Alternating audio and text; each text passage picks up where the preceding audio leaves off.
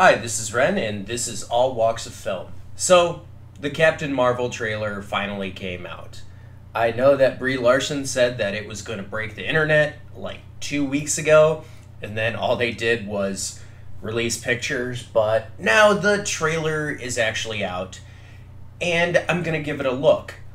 Before then, I just want to say that I really enjoyed the last Avengers movie, Avengers Infinity War, and it was pretty much unanimous. I didn't really think that there was going to be any film to top Black Panther this year, you know, referring to like comic book movies and stuff like that, but there are certain aspects of Infinity War that had a bigger impact on me than even that film. That being said, I'm afraid that Captain Marvel is going to essentially do away with all the stakes that were laid out in the new movie. I think she's going to bring everybody back to life, and, you know, the whole thing about people not staying dead, that was the plague on DC. I think Marvel is going to do with this, and I would be really surprised if anybody was actually killed by Thanos, or, you know, I'm not sure what exactly they're going to do. I'm sorry, I'm not a comic reader, but I know that they're going to come back to some extent. So I'm a little worried about that. I really hope that they don't do that and decide to actually keep characters dead, or, you know, at least keep some characters dead. But we'll see. So, without further ado, I'm going to watch the trailer, and then I'm going to come back. I'm going to edit all that out, and just come back and tell you what I think. Okay, so the trailer doesn't look bad, but it doesn't have me incredibly excited for the film, and that's being completely honest. Once again, we have another throwback film. This one clearly is the 90s, since you had the Blockbuster Video, which kind of made me chuckle since Blockbuster Video is no longer in service. That being said, there really isn't much to go by in this trailer. There's some hint that Captain Marvel was somebody who was a pilot on Earth and then went up to the stars and did stuff. And does that sound a little familiar to you? Yeah, it kind of sounds like the Green Lantern to me. So I'm not incredibly familiar with a lot of Marvel's heroes, so that might be her backstory, but anybody who knows comics knows that there is a lot of heavy borrowing, shall we say. I don't want to use the other word, but there is a lot of borrowing. And this looks like it's borrowing both from the Green Lantern, which, if any of you know, was a rather abysmal film.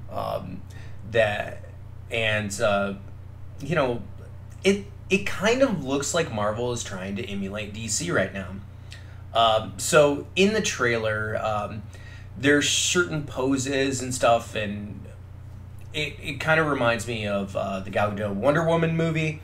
Obviously, Brie Larson is a far better actress than Gal Gadot.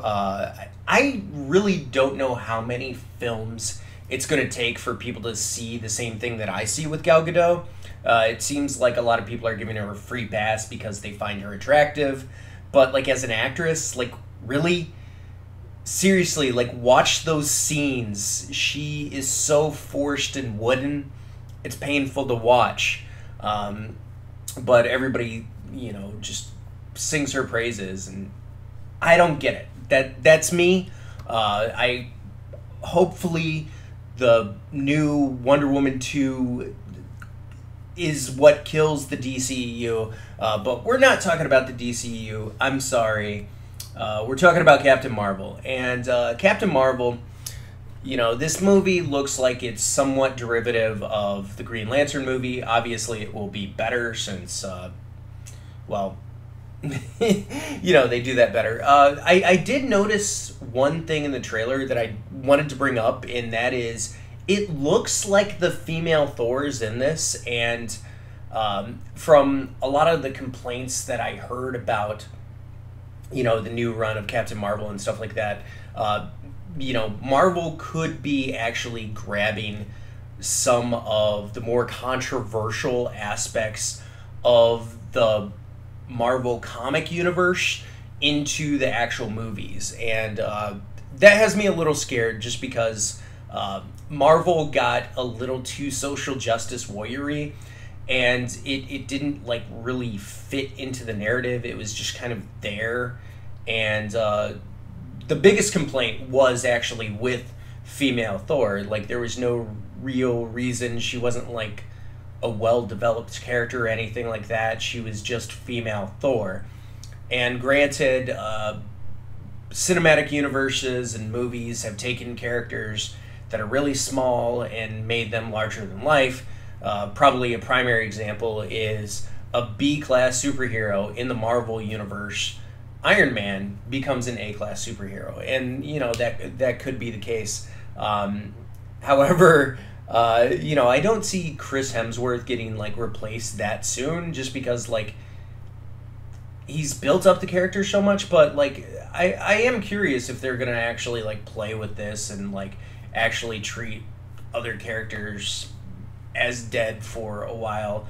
I still think they're coming back, but you know, maybe they'll do something that is unexpected and, you know, actually move on and say, oh, those characters actually died and we're moving on from that. That would be a much bolder move, and that would actually make Infinity War have greater stakes, knowing the fact that characters can't come back. Because that's the only thing that makes Infinity War a little weak for me, is just knowing, like, after the movie is over, it's like, yeah, but everybody's coming back, right?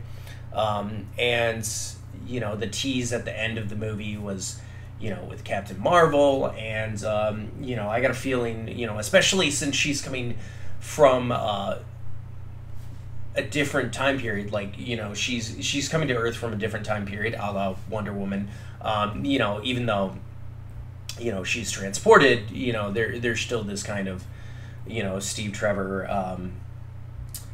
did I say Steve Trevor? Steve Rogers. Steve Rogers thing of, you know, coming back from a different time and, you know, being nostalgic about things. Granted, it's only a couple decades versus,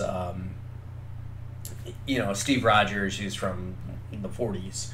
But that being said, I am really interested and excited to see Marvel succeed with a female superhero, provided that the movie is actually good, because I am not opposed to female superheroes. I'm not opposed to female protagonists. I'm not opposed to any of this kind of stuff. In fact, I would encourage more of it. But the way that it seems to be handled, like franchise after franchise, just feels so forced, and it feels like they're just shoehorning women in instead of like developing good, strong characters. And, you know, let me iterate this point, which is the characters don't just need to be strong. They need to actually be good characters. Now, Captain Marvel, from what I've read, she's more powerful than Superman, you know, and all this kind of stuff, which is like, okay, so like, what makes her an interesting character? And apparently this current line that the comics have been going on has not been very popular, and then you have like Miss Marvel, who's like a crazy fangirl who becomes a superhero. I don't know. And if you're familiar with it, please let me know. I apologize for being this ignorant. But that being said, the trailer is fine.